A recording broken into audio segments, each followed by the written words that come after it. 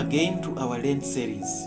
It is day 43, Wednesday of the Holy Week, also called Holy Wednesday. Scripture does not say what the Lord did on Wednesday of the Passion Week.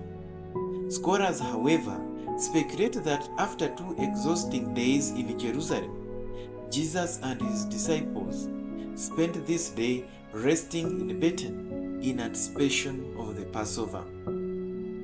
Today is also when Judas Iscariot agrees to betray Jesus, as referenced in Matthew chapter 26, verse 14 to 16, when Judas went to the chief priests and asked them what they would give him if he handed over Jesus to them. They gave him 30 silver pieces, and from then he sought an opportunity to betray Jesus. Thus, Holy Wednesday is also called Spy Wednesday, because on this day a spy entered the midst of the disciples when Judas resolved to betray our Lord for 30 pieces of silver. Let us talk about Chrism Mass today. Traditionally, the Chrism Mass is celebrated on Holy Thursday morning. However, some dioceses, because of long distances to various parishes, move the Chrism Mass to Wednesday to enable priests to return in time to their stations or their parishes for the Holy Thursday liturgy in the evening.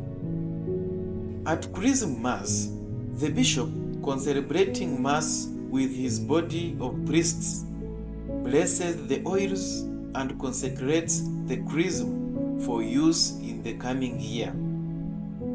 These oils are: 1. Oil of the sick, which is used in the sacrament of anointing of the sick to bring the strengthening and healing power of Christ. Number 2.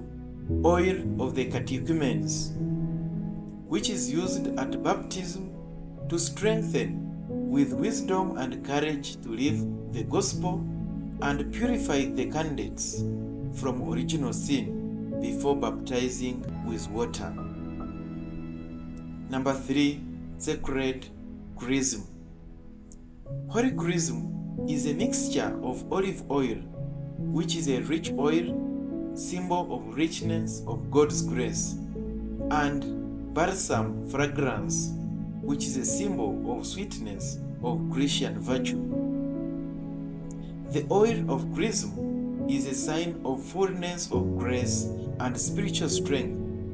It consecrates and enables us to live out the call to follow Jesus, the Christ, who is Anointed One, as baptized, confirmed, and ordained Christians.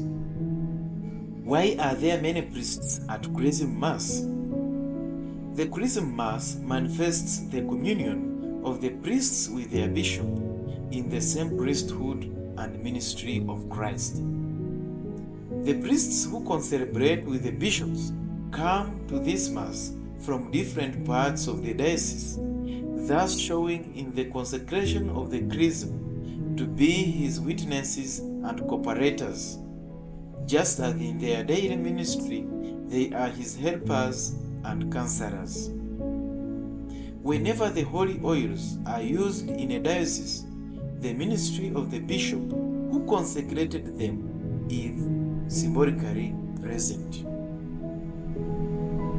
I wish you a blessed Holy Wednesday.